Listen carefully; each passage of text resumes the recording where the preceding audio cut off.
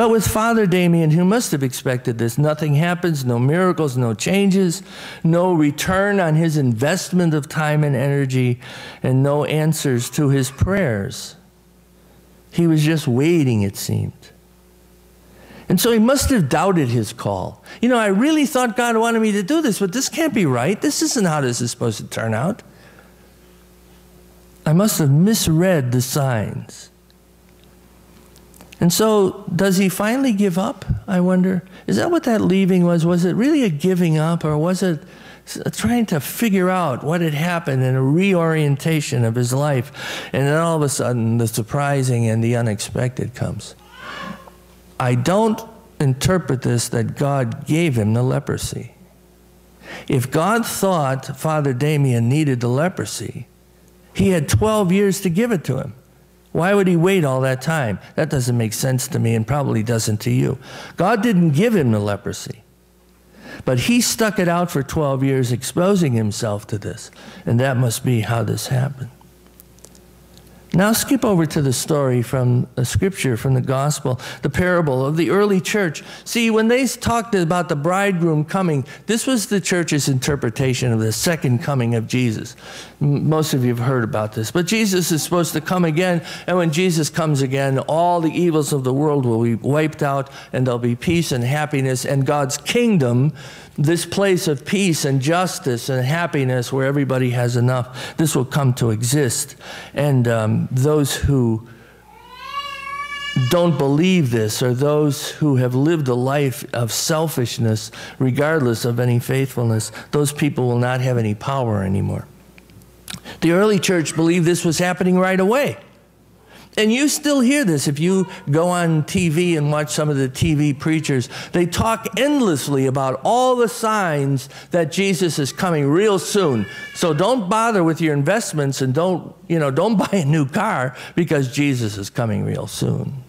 And the fact that we are in this economic crisis, of course, is a sign that, but so was the Civil War, and so were the plagues, and so on, and blah, blah, blah, blah, blah. There's always something for us to say, this is the sure sign that Jesus is coming again. But Jesus doesn't come. For 2,000 years, Jesus doesn't come. There's a long history of people who, when they believed this hard enough, they just sat down and waited. They didn't do anything. They just sat down and waited for another one of history's major events to come and go and not see Jesus. Surprise. No second coming. The final victory is not yet over evil. There's no establishment of the kingdom of peace and health and justice and happiness for all. We're still all struggling, some of us more than others. So we have to look at this parable some other way, in our own context, in our own moment in history. The bridegroom, we're told, was a long time coming, and here is the key to understanding this parable, and one of the most important lessons of life and faith. God's time is not our time. God comes when God comes, not when we want God to come.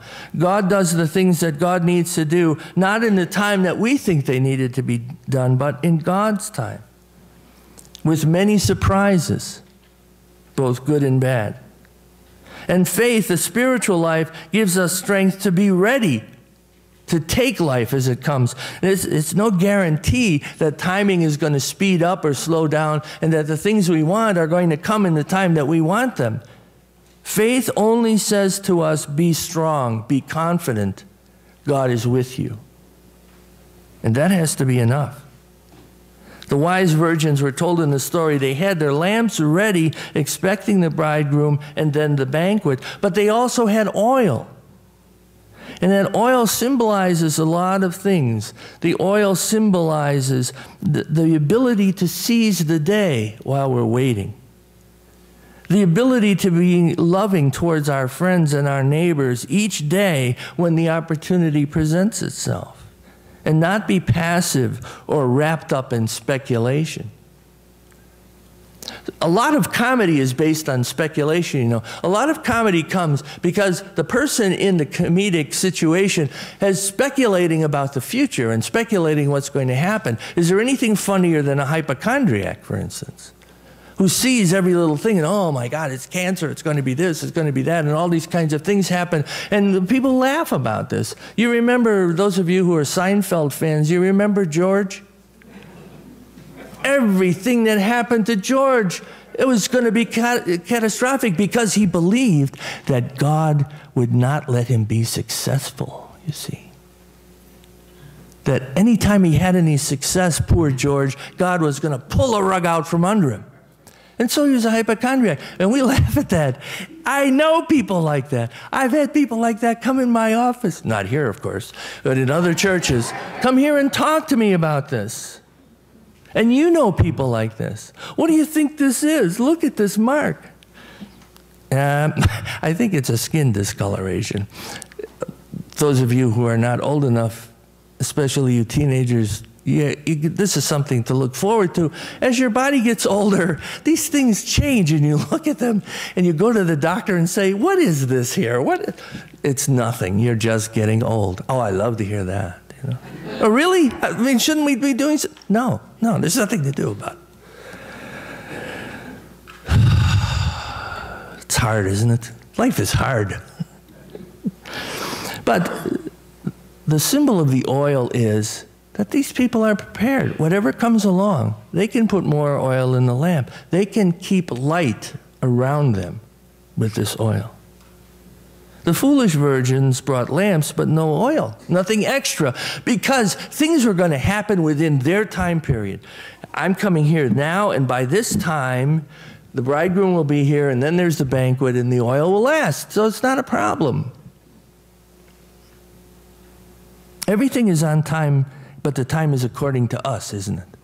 It's not general on time. It's not God's time. It's my time. That's when this should happen. The oil represents the depth of faith. These smart virgins had equipped themselves for the long haul. I look at some of you, and especially those of you who are now in your 80s and approaching 90, and some of you in your 90s, and hear the stories you tell, and I realize what a long haul it's been for you, and some of the amazing things you have done, and some of the terrible things you have endured. And yet when you talk about them, they certainly affected your life, but you don't talk about these things in a depressed sort of, I got just steamrolled by this thing, you know. We learned something from it. We did what we had to do. This is a phrase quite often that you older folks use. We did what we had to do. Very simple, and absolutely the truth. Father Damien did what he had to do. He ministered faithfully. He had lots of oil, I guess, because he went for 12 years without the light shining around him very much, but his own light was shining in his heart, hoping that he would succeed with his people. And then the success came in a way that you and I don't think is a very good way, but it was the way of life. And although it would have been better, we think, if Father Damien had not been affected by the leprosy, what about the people who were lepers?